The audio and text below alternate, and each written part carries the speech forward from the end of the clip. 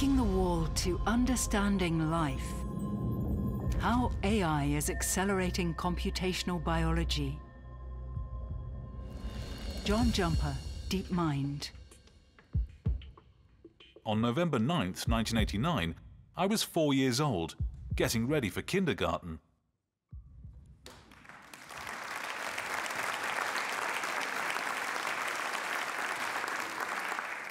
Hello, it's a great honor to be here. It's a really incredible event, and it's a great honor to represent the work of a team that I lead at DeepMind, working on understanding life using AI, understanding biology. And I want to start with a bit of a paradox that you may not have thought of. We live in a rich 3D world. In your biology textbook, you see wonderful 3D pictures of cells, and you hear about DNA, the instructions for those cells, which are a long string of 4 types of letters, a 1D thing. How does this information, how do we move from the 1D world of our DNA to the 3D world of our cells? And I'm going to tell the story in particular about proteins, individual nanomachines of the cells.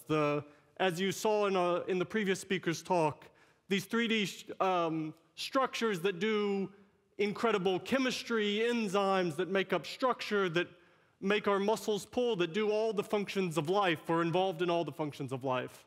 And in fact, your DNA has 20,000 genes that code for proteins. And when these genes are translated into proteins, they are used to make essentially 1D structures. They started 1D, DNA, and 3 letters at a time, they're turned into one of 20 types of building blocks of proteins called amino acids.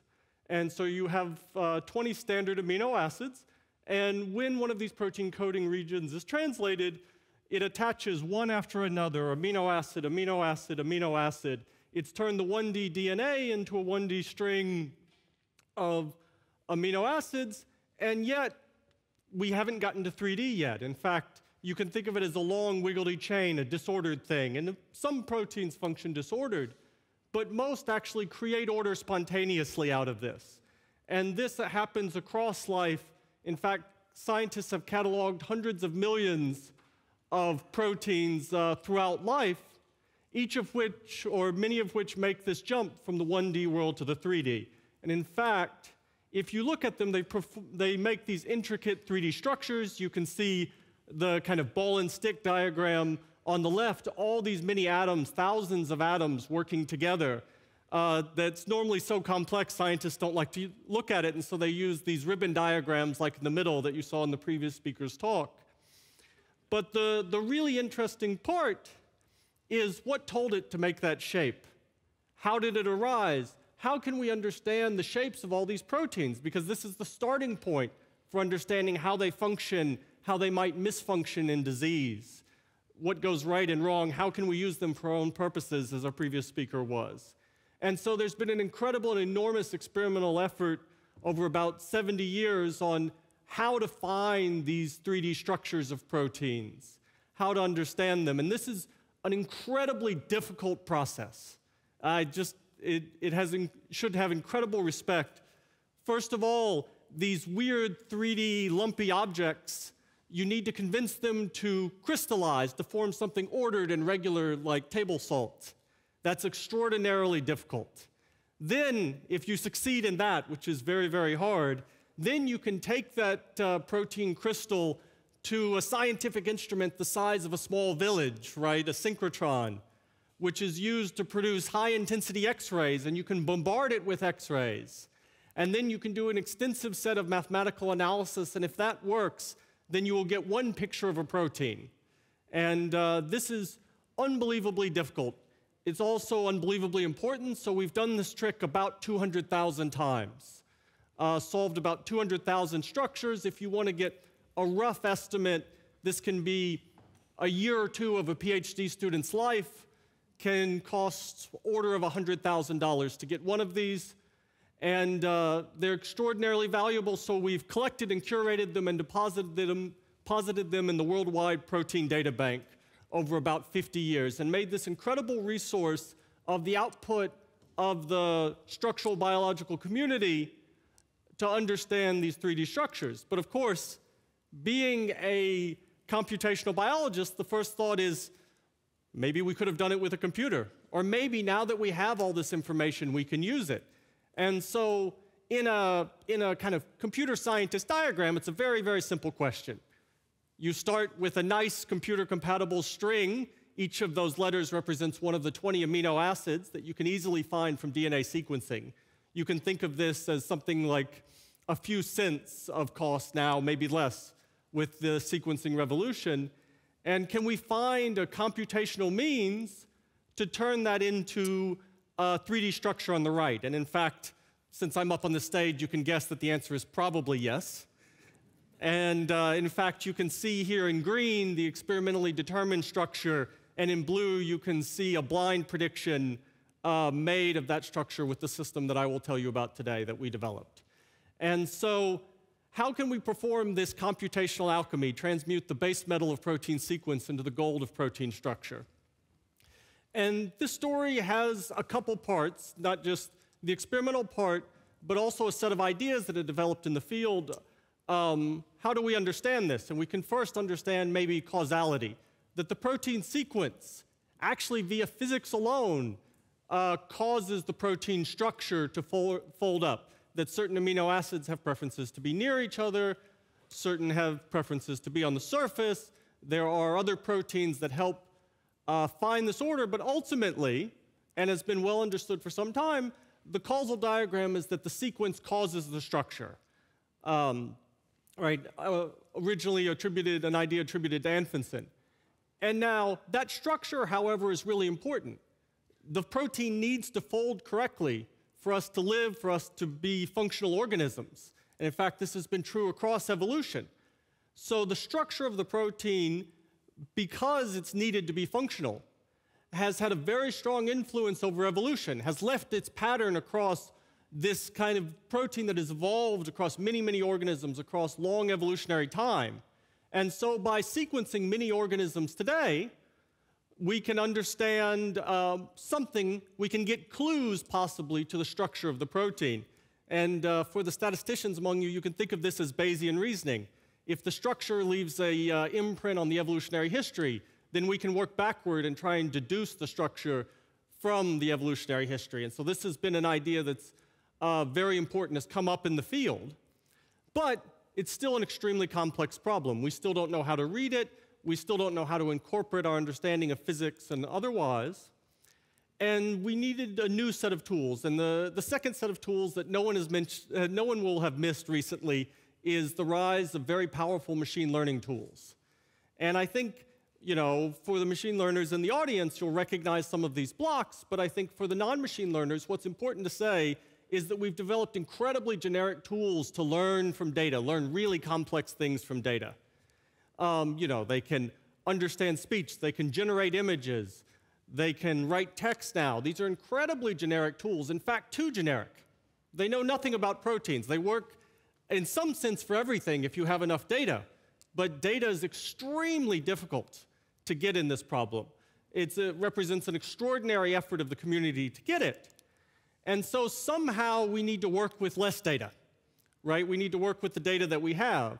And so the way that we did that is that we said, okay, how do we build the knowledge that scientists have developed, physical, evolutionary, all the constraints that we know go in, how do we build that into the blocks of our neural network? How do we build that into the core of our neural network so that it is pre-organized to understand proteins? And how do we really focus on the 3D structure? And so this is a very, very difficult problem. It's a very interesting and exciting problem. It's a place in which we can really use mathematics and our understanding of mathematics and our intuition to understand biology. And so we built this really quite complex thing, probably the most complex network that we've built at DeepMind. And I won't tell you about all the details. I want to tell you a little bit maybe more about the story and about how we go from the input sequence on the left all the way to the output to a prediction of the protein structure on the right. And to do that, we in essence set up the network as a conversation. We set it up as a conversation between the different factors that we know are important, that we know influence structure. So we have what's the multiple sequence alignment, which is a very technical name for how we represent evolution. And then we have a representation of space, or pairs of amino acids. And so we set up these two kind of dual representations of, say, biology and space or physics. And then we use those blocks, those building blocks that I told you about, in order to let them talk, in order to exchange information. And so we set up this kind of repeated conversation where on each arrow, you can think of this as a complicated, weird neural network thing. But what's important, it's much like kind of everyday life. As important as what's said is who you get talking to each other and how you set these conversations up correctly. And so if you set up this type of conversation where what we understand about the physics is used to reinterpret the evolution, what we understand about the evolution is used to reinterpret the 3D structure, you can get an evolving and developing view of the 3D structure within the neural network, and you can get dramatically more efficient learning. And so by setting this up and by setting up very specific interactions, we can get an evolving view of the protein structure within the computer, within the steps of this neural network. And in fact, we can look at those individual pieces and how our understanding of the structure develops throughout the network. We can peer into the stages of the black box. And what we see is a rapidly refining view of the structure within the neural network. And so at each step, and each of these numbers represents a place within the neural network, we can see we learn more and more about the structure of the protein until we come to a quite accurate and refined picture of it. And the result of doing that is that we've massively improved how much 3D structure we have an understanding of in the human proteome. So gray represents the combined output of the experimental and computational communities for highly accurate protein structures. And dark and light blue represents, at different confidences, the increase in understanding via AI and these computational methods that we've developed. And so you can see it's quite dramatic improvements in our understanding of the structure of the proteins within the cell. And in fact, excuse me, a large fraction of what is remaining is in fact intrinsically disordered proteins. And so by combining basically experimental and mathematical ideas, we've made a dramatic leap in our understanding of these important units that are targets of drug discovery, that are important for understanding health and disease. And we've made it all freely available, not just the code, but also predictions for the human proteome. For in fact, we started with 21 model organisms, E. coli, yeast, et cetera, and now over 200 million predictions of protein structures across life. And this represents roughly all predictions for all proteins whose genome has been sequenced. Now, I think one really important point to say, and the talk is about understanding life in general, can we do this trick again? In what cases can we move from experimental data to highly accurate AI predictions of that data? And I think it will become very common. In fact, I think we will start to design our experiments for it and really amplify the output of the experimental community. And so what you should really think of these AI methods as doing as providing extra leverage for experimentalists. That once we get kind of a sparse picture of something that is regular, that is capturable in even possibly an extremely complex function, we can use AI to complete that picture. And in fact, we're at DeepMind working very hard on the next kind of questions and where do we go, not just beyond structure, how do we understand how individual mutations in a cell change the behavior of proteins, how do proteins move? We think this will be done many more times and it will dramatically accelerate our understanding of life, our ability to design interventions, drugs, et cetera. We think it's a very, very exciting time where we have tools, finally, that may match the complexity of biology computationally and that we can really use to understand life. And with that, I want to thank both the team at DeepMind that built this and our partners at Imble EBI, without whom the database would not have been possible. And finally, and especially, the experimental community, which produced the data we needed to do this. Thank you.